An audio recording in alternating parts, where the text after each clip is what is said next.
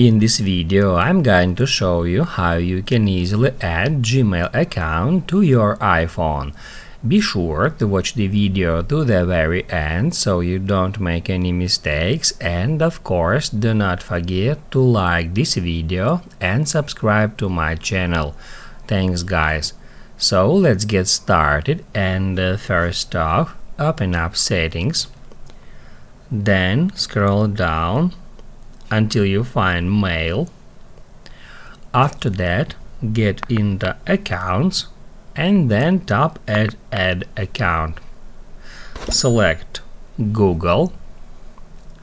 On the next step, we need to enter our email or phone in that field and then tap at next, and then we need to enter our password and tap at next again.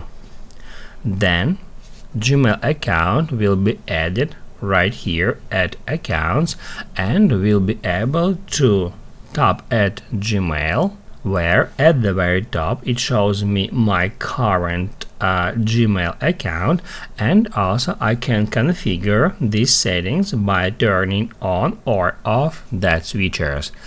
That's how you can easily add Gmail account to your iPhone.